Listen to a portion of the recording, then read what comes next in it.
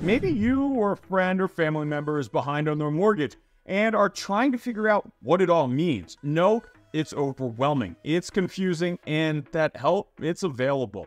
So let's answer the question about what the difference is between pre-foreclosure and foreclosure. And as a bonus, let's also talk about what REO stands for and what that means. Okay, let's say that I'm not able to afford the mortgage on my house. Most people believe that if you miss the mortgage payment on the 1st of the month, then, well, you're late. This is not true. You have a grace period until the 15th of every month. You are late on the 16th, but it's just kind of late. Yes, it's true. You are late and you will be assessed a late fee, but there will be no impact to your credit as long as you pay by the end of the month. That's why I say it's kind of late. The late fee thing, it's annoying, but your credit, it's not harmed. So in the grand scheme of things, who cares? The mistake, it just cost you a couple bucks.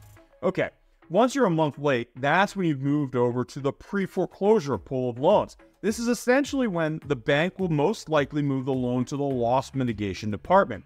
Most. I say most because all banks don't operate the same.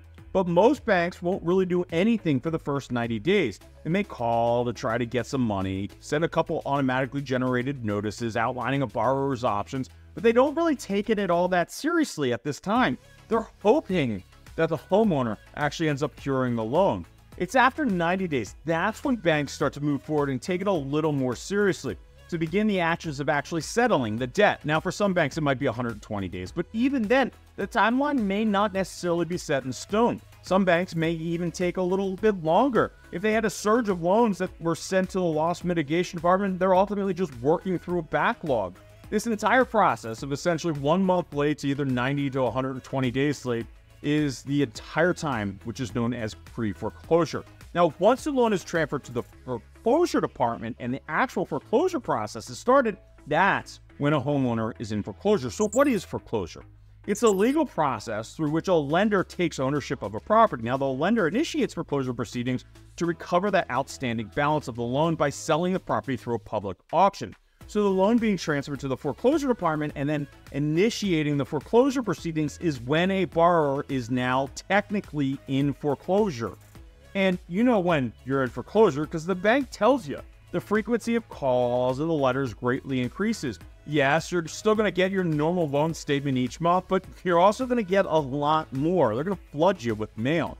But a quick side note here, don't hide from the lender. If they call, pick up the phone. Let them know that you're still living in the house and that you're not able to make the payment in full. Now, a bank, they're going to prioritize a property that they have deemed as vacant in order to actually protect that asset. So how long is the actual foreclosure process, you ask? Well, that depends on the state, depends on the situation. Some states are quicker than others, but know that once a foreclosure date has been set, you're now officially playing with a little bit of fire here. The time is coming, and it's coming quickly. The property will go to auction. Now, if possible, a bank will generally happily let a property sell at the auction, provided that the balance that is owed is cleared. Who is at these auctions? Well, they're investors looking to get a good deal on a property. They buy them sight unseen. So let's say I had an outstanding balance of $300,000, and that included all my late fees and attorney fees. The bank will generally open the bid at $300,000. If an investor steps in an amount that is over the $300,000, then the bank just happily walks away.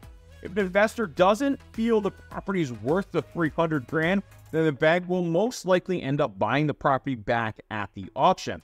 This is when it becomes an REO, or otherwise known as real estate owned. Most people confuse the REO term with foreclosure. They'll say, I want to buy a foreclosure. This is technically incorrect. They really want to buy an REO because, as we just discussed, a foreclosure is the process. Now, technically, them saying they wanted to buy a foreclosed property would be correct, but well, we've started splitting some hairs here. The important thing is to know that there is a difference between the two. A big difference, actually, as it shows where you are in the process and how much time that you've got left. The more time that you have left, well, the more options that you have. Options like modifications, selling the house traditionally to maximize the sales price and thereby the proceeds, where the balance goes to the homeowner's pocket. But as you get closer and closer to the closing, then the amount of options, it really starts to drastically decrease. And we can generally close on a home within 14 days, but let's hope there are no title issues and that everything goes smoothly.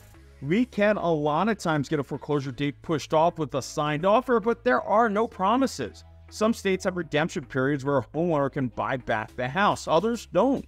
This is a complicated process, which is why if you're in it, then you should reach out to someone.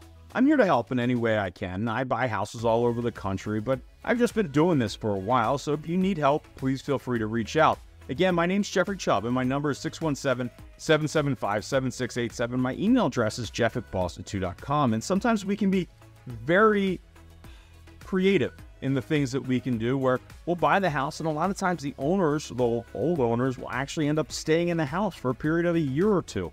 Reach out. Let's chat if you're in this type of bind. Until next time.